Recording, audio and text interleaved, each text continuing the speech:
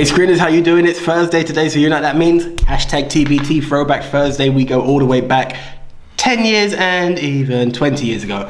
I'm Anthony Jordan. I'm Nico Lero. Okay, Nick, so for those new viewers out there, the Throwback Thursday show shows us films released this week, 10 years ago and 20 years ago. Correct. Which ones do you have for us this week, my friend? AKA the feeling old section. Oh, isn't it just? Yeah. Walk down memory lane, which isn't always so glorious. Yeah.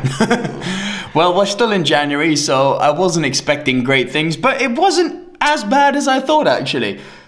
The movie that's 10 years old, the second part of the Underworld series, starring Kate Beckinsale and Scott Speedman, Underworld Evolution. Okay, Underworld Evolution. Okay. I was quite fond of Underworld 1. Yes. Evolution... Okay, for anyone not familiar with the whole Evolution, for the whole Underworld franchise, it's, I was going to say Dracula's vampires versus werewolves in the ultimate... AJ, please, Lycans. Yes, if you haven't seen Underworld, you wouldn't know what a Lycan was. Too well. So yes, Lycans as the werewolves are known in that franchise. It's okay. Never been my favourite of the monster...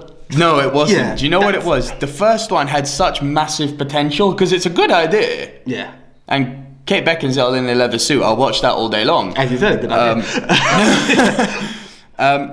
What was stupid though is that in Underworld 1, you had Bill Nighy playing, I think he was called, what was it, Marcus or Victor? Yes.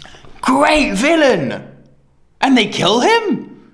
I was like, no, don't! The second one essentially picks up where the first left off. Kate Beckinsale and Scott Speedman's characters are still close together, and they're trying to find out the origins of their bloodlines. And what happens is that Victor's brother, Marcus, the original bad, they never call him Dracula, but that's what it's hinted as, wakes up, and then he's got another half-brother who happens to be a nasty, savaging werewolf Lycan called William. And it just gets lost. Too many villains, too much harkening back to the first movie, no real direction, and it gets real lost. Do you know what I wonder? What's that? Right? I've always said this. There are films that are intended to be sequels, and it will work. Then there are films that, based on the success of the previous film, they make a sequel. Because the first one did quite well, didn't it? There you go. And I've got a feeling that's where Underworld Evolution fell. Yeah, as you said, it's just too much of a cluster that it's just... They shouldn't have killed Victor. Well, there you go. Mistake. But again, believing you've got the film locked and it won't have a sequel, you kill the big guy. But then let's see how we can work on it to make it, you know... We were talking just off camera before. They milk these movies that don't necessarily need milking, and they still haven't made Thundercats and Captain Planet. You want a throwback? There's a throwback. We await these movies with great anticipation. Just keep them the hell away from Michael Bay, please. No Transformers repeats. I had a feeling you would say that. Yeah. It'd be interesting to see which director is positioned and granted the authority on those films. I reckon we will see... I could see him doing amazing with Thundercats. I reckon we'll see Thundercats come before James Cameron doing Captain Planet. Ooh. He likes his whole Greenpeace, you know, hugging the whales, tree hugging stuff like in Avatar. Give him Captain Planet. Yeah. He made them blue as well. Yeah. Yeah. Ooh. You like it? Anyway, that's going off topic. Yeah. Underworld Evolution didn't need to be made. Yeah, it did. Yeah. If you watch it, it's not a bad movie, but it's not one that's going to stick with you. It's that much better if you've seen the first one, but you can watch it as a standalone movie. You can, but I would advise watching Underworld. One, because you'd appreciate it more. Two, you'll, as you said, it does work as a standalone movie, but I always... Watch Underworld 1, then stop. Yeah, don't ruin yourself. But hey, if you don't know, get to know. So that's you got it. Yeah, it's worth a watch. It's worth a watch. All right, our movie that is 20 years old was one of actually my childhood fond memories. It hasn't got a very high Rotten Tomatoes scoring.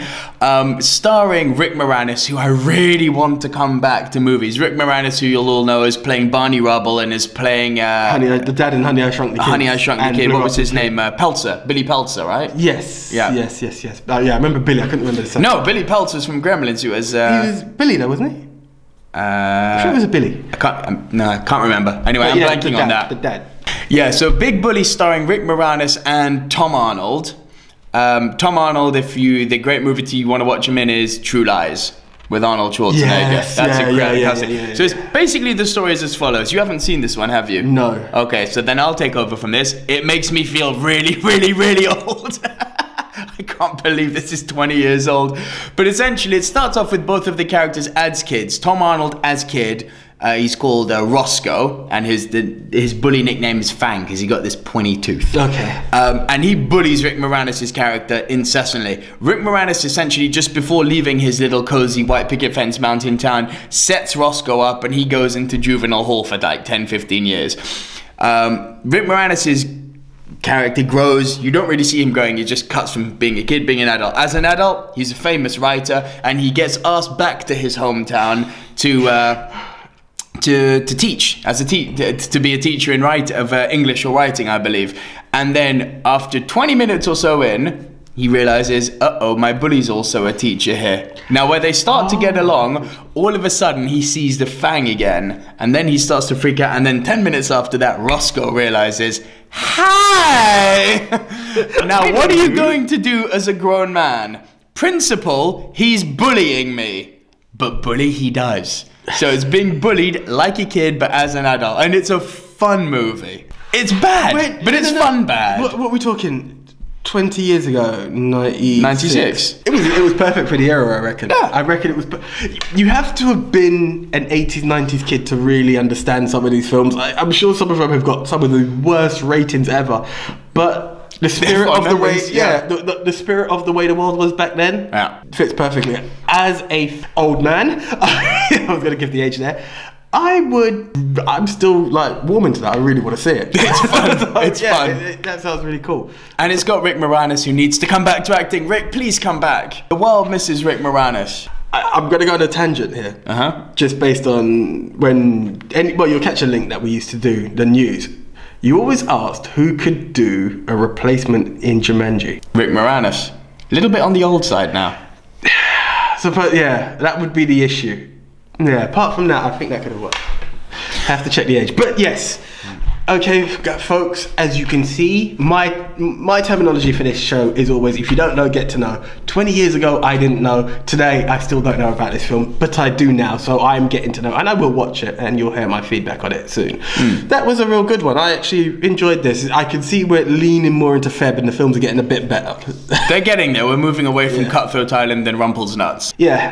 And last week's stinker. Hostel. Yeah. Sorry. We got From Dusk Till Dawn. Yeah, I know. Link above. Yeah. Cool. Alright guys, so have you seen these two movies, Big Bully and Underworld Evolution? What did you think of them? What's your favourite vampire or werewolf movie of all time? And what's your favourite Rick Moranis performance of all time? That's a good question. That's a good one, huh? Right, yes, of course.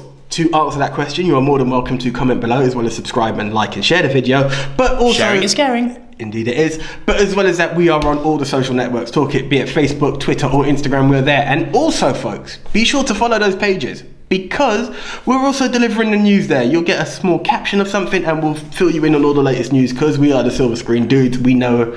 I was going to say everything. We're the Silver Screen Dudes. We know everything about film, and we like to share and care, and that's why we'll deliver it to you guys. So until the next time, I'm Anthony Jordan. I'm Nico Luro. See you later. See ya.